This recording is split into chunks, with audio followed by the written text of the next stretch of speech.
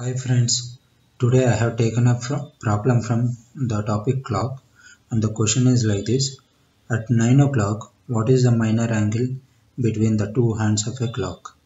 It is very simple. At 9 o'clock, what is the minor angle between the two hands of a clock? We need to find the angle between the two hands, minute and hour hand of a clock. There is a standard formula for this. The angle x between the two hands of a clock is x is equal to 30h minus 11 by 2m modulus for this. Okay.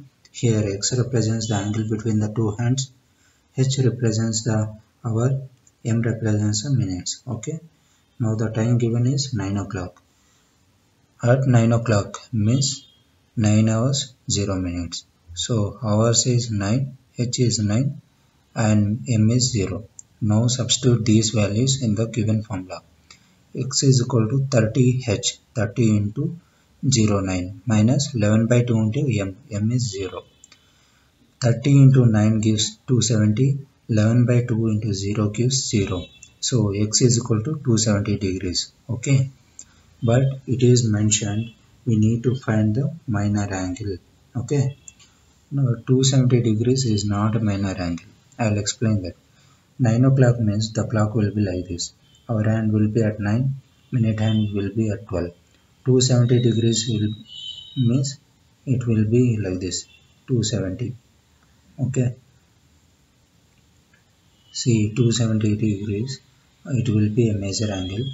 We know the overall degrees. Okay, that means the total degrees in a total angle in a clock is 360 degrees.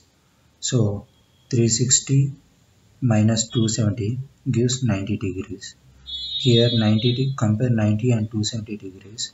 Here 90 degrees is the lesser value and 270 degrees is the major value.